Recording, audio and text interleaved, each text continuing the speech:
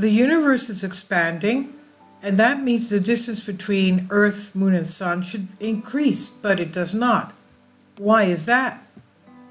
Our universe is rapidly expanding due to the constant emergence of a new space at every point in the universe.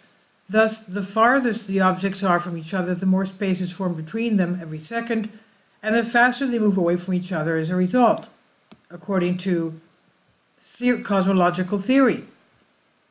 However, objects located at relatively short distances are attracted to each other strongly enough not to fly apart. The acceleration imparted to them by gravity is greater than the acceleration from the expansion of the universe, so most objects can quite come together, although the expansion of the universe affects the spread of this rapprochement. So, such objects include galaxies and their clusters, as well as increasingly smaller structures in the universe. So, for example, despite the expansion of the universe, our galaxy is approaching the Andromeda galaxy.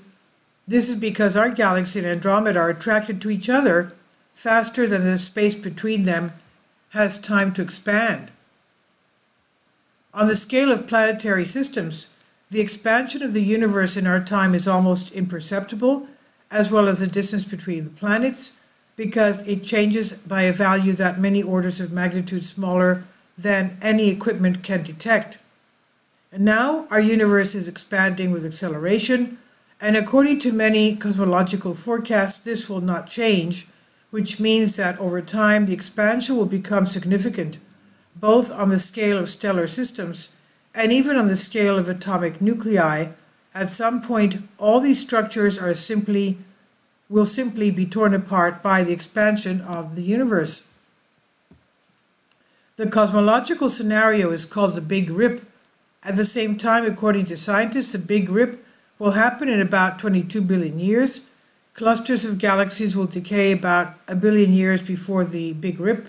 Galaxies 60 million years before the Big Rip, and planetary systems just 3 months before the Big Rip. As for distant measures in modern physics, they're determined through physical processes and constants independent of the expansion of the universe, so they do not change, according to cosmological theory. And this is by House and Wise Vicky Verma. Please leave your comments, and thank you for your support.